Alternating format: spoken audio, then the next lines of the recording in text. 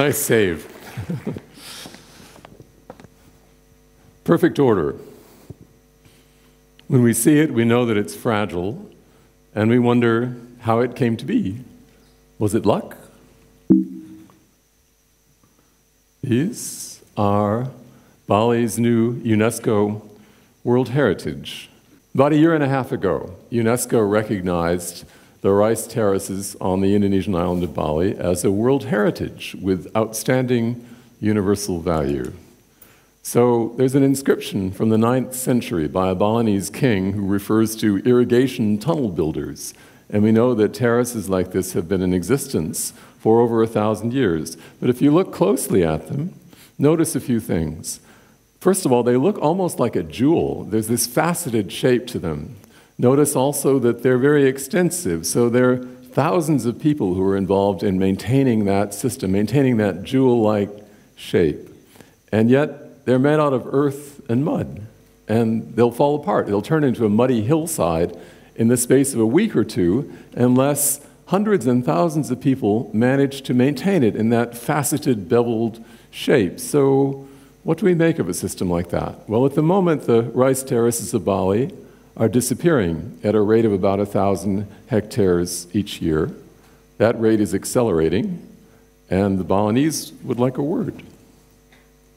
In 1975-76, the Green Revolution had just begun. The Green Revolution means the introduction of Western farming techniques, basically. It's high-yielding plants that are designed to grow quickly, along with chemical fertilizers and pesticides. So this came as a package to the Balinese farmers. The farmers were told, in the interests of national development, take this new rice and plant just as fast as you can. If you can get 3 crops a year, great. Some of the old people said, well, the trouble with that is, according to our traditional system, we schedule, we carefully time when the water goes into the fields and when it doesn't, and there are reasons for that. After a couple of years of bumper harvests, those reasons started to become clear.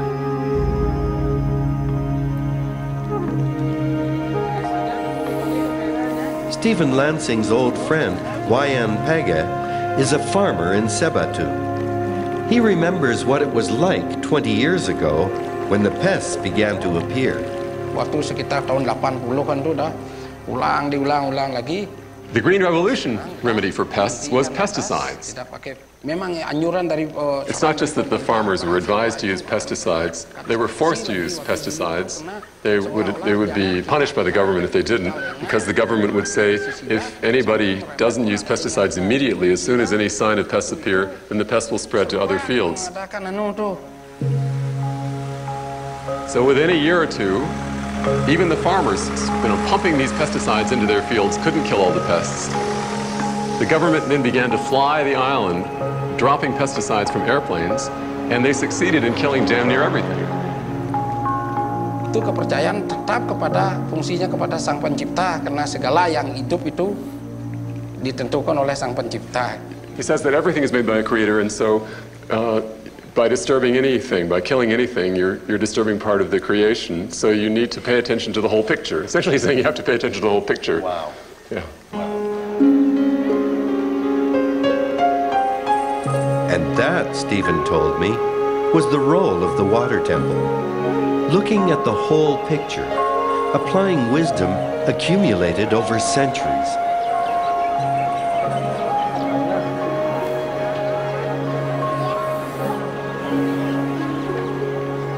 In the middle courtyard of the temple, the farmers gather every month.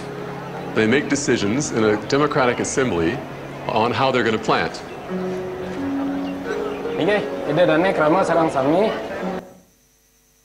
So this is how it works. Here's our village and our water temple, and there's the water coming downstream from the weir, but we share that water with the other guys in B here, in village number B. And then just up there is C.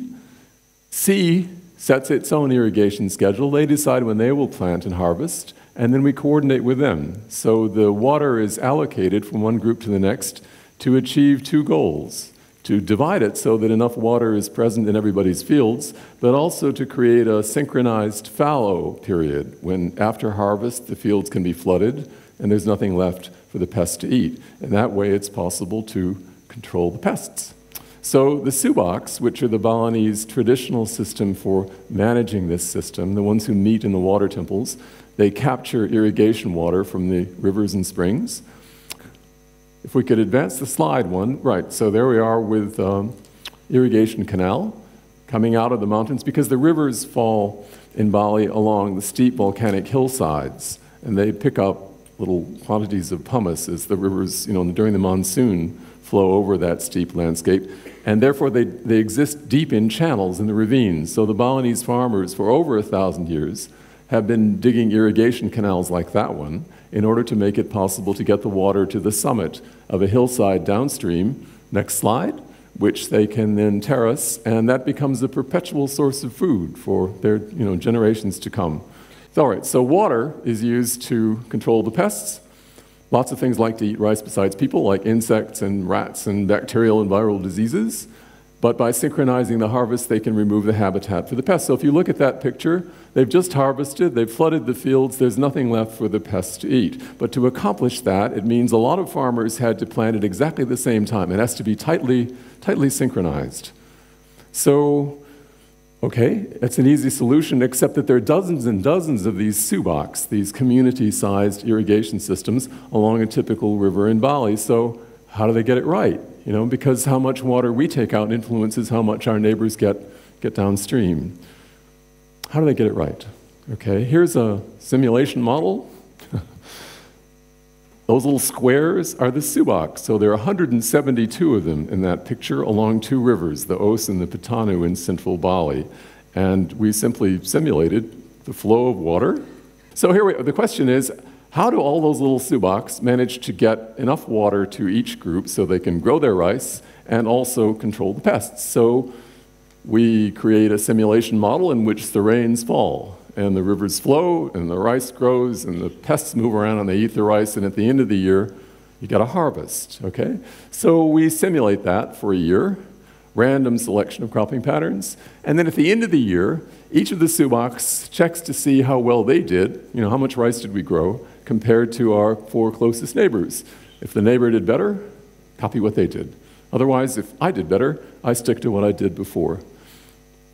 Okay, so what happens? Well, here's what happens. After the first year, we have a random cropping schedule. The computer randomly distributed irrigation schedules on all those subaks. So not surprisingly, there are water shortages, and the pests move around, and the harvest yield isn't very good. But then they're going to organize themselves because they're going to check with their neighbors, copy the best neighbor, and within 10 years, synchronized harvests appear over blocks. And you can probably see that. Blocks of little symbols, they're doing the same thing. That manages to control both the pests and the water, and it nearly doubles the rice yield by a simple process of trial and error in the villages. The last picture are the actual water temple patterns, the real water temple patterns of the Os and the Petanu, and you'll notice that they are nearly identical. In other words, we can grow a water temple network in the computer very easily. In fact, if we give biologically plausible values for the pests in the water and the rice, we'll always grow water temple networks. They will emerge from this process, this trade-off of humans interacting with nature. Okay, so that's great, but remember the Green Revolution? The Green Revolution was about setting aside that traditional pattern of water temple organization so that everybody could plant as fast as possible and grow as much rice as possible. Well, we can duplicate the effects of that by running our simulation in reverse. Okay? If we run it backwards so that everybody's doing their own thing at a different time, what happens is we achieve chaos in the irrigation systems and pest explosions. Those are the words used by the Asian Development Bank. As they studied what had happened, they'd created havoc.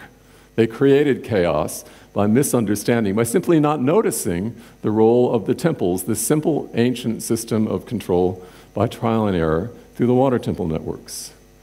Okay, so happily, once the final evaluation had been done by the Asian Development Bank, they said, oh my goodness, we goofed, right? And actually the traditional system is better than anything anybody else has devised, this simple system of control that you can replicate in your computer very easily. So, question, is everything fine now? Well, not quite. And here's what's still missing from this picture. Once the government there we go, let's try that. This, they allowed the water temples to regain control.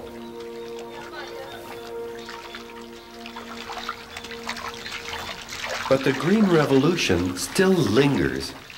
To this day, farmers add chemical fertilizer to this ancient, self-sustaining system. For the last 30 years, the farmers have been borrowing money from the village cooperatives to buy fertilizer that they don't need, applying it to the fields. It washes out of the fields immediately, flows back into the rivers and down to the sea. This little stream is flowing right out of those rice paddies up there. And as it comes down, it's of course carrying all the mineral nutrients from the volcanic soil, plus all that fertilizer. I mean, all the fertilizer that wasn't needed by the farms and is just washing down. So by the time it gets here to the sea, it's like a thin nutrient soup. And so the effect is you grow simple organisms like algae, the algae that you see growing along the rocks there. And that's what we find offshore, just blanketing the coral reefs. And we only find it in places like this where you've got that kind of agricultural drainage. On the rest of the island, if there's no river carrying fertilizer, then the reefs are fine. But out there, the reefs are nearly dead.